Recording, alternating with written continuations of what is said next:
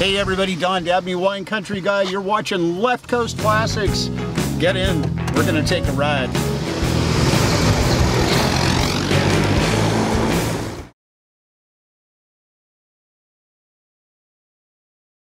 Thanks for joining us to check out this cool 50 Desoto Custom. This car has the coolest story. Now the current owner brought the car over. He didn't tell me. He just said, I got a 50 Desoto, it's a special car, I heard you're the guy, so I'd like to bring it over. So he brings the car over, and I'm walking around, and I'm like, wow, this is awfully clean. I start looking at the paint closely, and I see it's the lacquer paint, it's the original paint.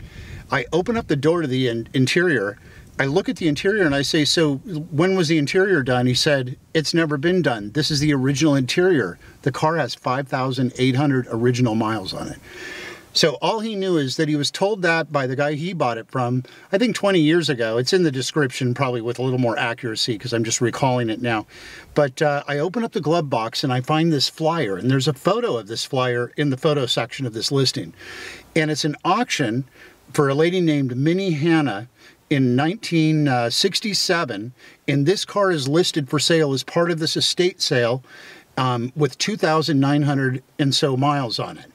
And I'm looking at this, and so anyway, I just realized this car was special, and there was more to this car than this guy knew. So we took the car in. There's just nothing to do to it. The hood needs a little help staying up. I think it needs like a new spring or something. That's like it with the whole car, but it really just didn't need anything. So we took the car in, and I started out, put it on a rack, and you won't even believe the undercarriage. Just keep watching this video and you'll see it. I also went through the trouble of walking around the lower part of the car while it's on the rack with a magnet to show you there's nothing going on in the lower part of the body. This is like so original. And anyway, getting back to it, we did all this, and this is what we do. You know, we show you every square inch of the car, all the details, the good, bad, the ugly, whatever it is. You'll see it all here because that's what I do. But I really got so curious about where did this car come from? And so I decided to look up Minnie Hannah, and I found some old news articles. And so she lived in Iowa. That's where this car came from. She was born in 1880, and she was the housemaid for this family, the Colbys. It was just actually a man and a wife, Mr. and Mrs. Colby, and her name was Ellen Colby. And so in 1914, the husband had already passed away, and the widow, Mrs. Colby, passed away. She left Minnie Hannah, the housemaid, all of her money. She left her about $150,000 in 1914. So I went over to Google. You know, I checked out the inflation calculator. So that's like $3.5 million in today's money. So that was a lot of money for the maid to inherit from this family. She apparently must have been very loyal to him and great to them. And she lived frugally the rest of her life, from what I could read from all the research. She died in Iowa in 1967. The car was put up for auction through an auction house that the bank had hired to do it, showing 2,900 and change in mileage. And then it was bought by this farming couple, and I was able to read a little bit about them online, the Hellicksons. And anyway, the Hellicksons bought the car, and I think they're already looking, going, look, it's a 17-year-old car. I know it's only a DeSoto, Ethel, or whatever, but they recognize, they must have, how special it was to already have a 17-year-old car with under 3,000 miles on it. So it looks like they put the car away, and in 1974, the farmer, Mr. Hellickson, he passes away. The 80s come around, and Mrs. Hellickson sells the car to a collector in Orange County, California, who I'm told had a pretty good collection. And he puts it in a heated warehouse and apparently properly stored it, you know, because you could just tell. And my client buys the car roughly 20 years ago from him, and because his wife thought it looked pretty in the magazine where he had it advertised. They bought the car. They've only driven it a couple thousand miles. The car now has 5,867 miles. And Minnie Hannah's 1950 Desoto Custom.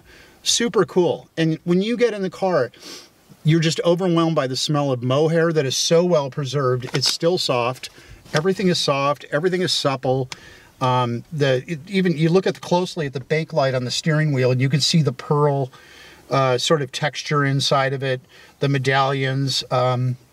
It's just the gauges are clear as day. It's really a special car. So we're hoping this car is going to find its way into a collection for somebody that really digs preservation cars, because that's what this is. It's a Desoto Custom, I get it, but how many cars, 68 years old, do you see that have only 5,000, 6,000 miles on them?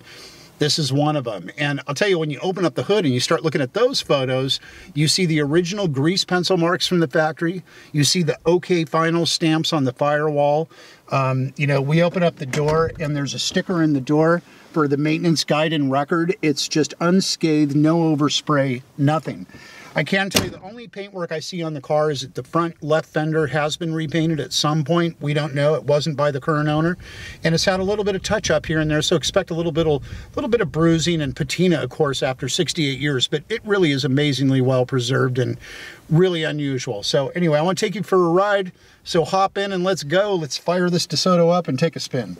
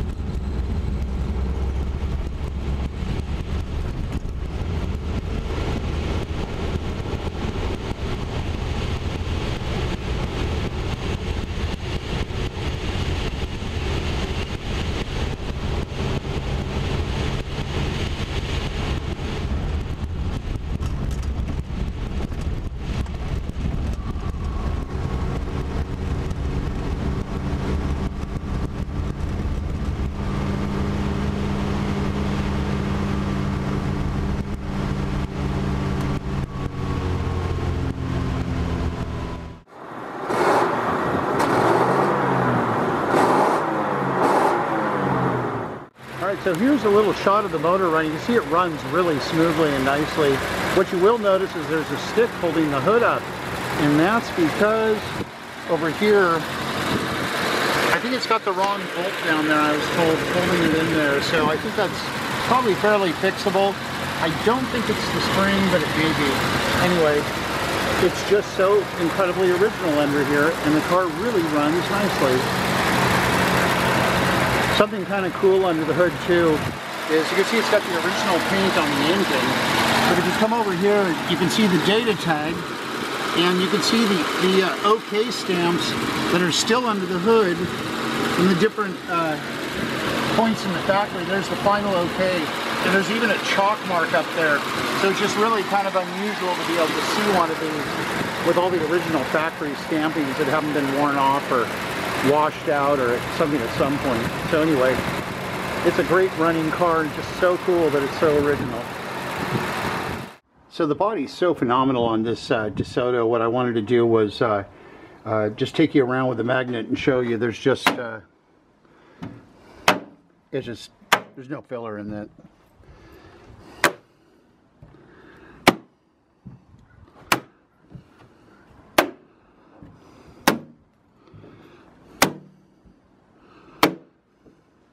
I mean, even down here at the corners of the doors, which would be a real weak spot on anything from this era.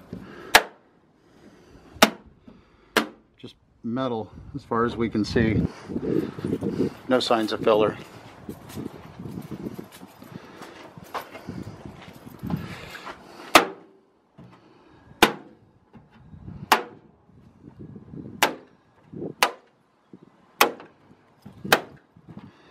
You know, and as I look at the paint, I can tell the difference between the lacquer paint, of course, which would have been used on this car, and the non-lacquer paint. So I know I'm looking at a lot of original paint on this car, though I do know there's been some touch-up around the car as needed. I think it had some scratches and so forth on the front, and it's had a little bit of hand touch-up, but I mean, it's a phenomenal preservation car. It really is. And anyway, and no filler that I can see at the bottom of the car with the magnet test. So pretty cool. I've got to take you under this DeSoto with insanely low original miles. It's just when I saw the car, I was like, no way. And we put it on the rack and we didn't even clean it. I mean, it's really quite amazing. Check this out.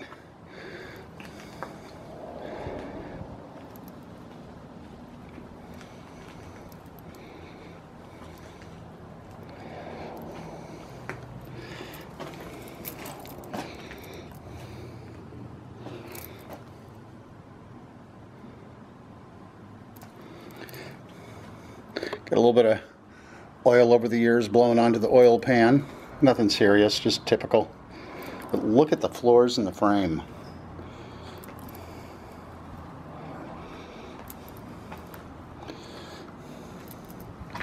It's pretty phenomenal. We get up in here to the inner rear quarters, you know, totally clean. There on the passenger side, in the inner rockers.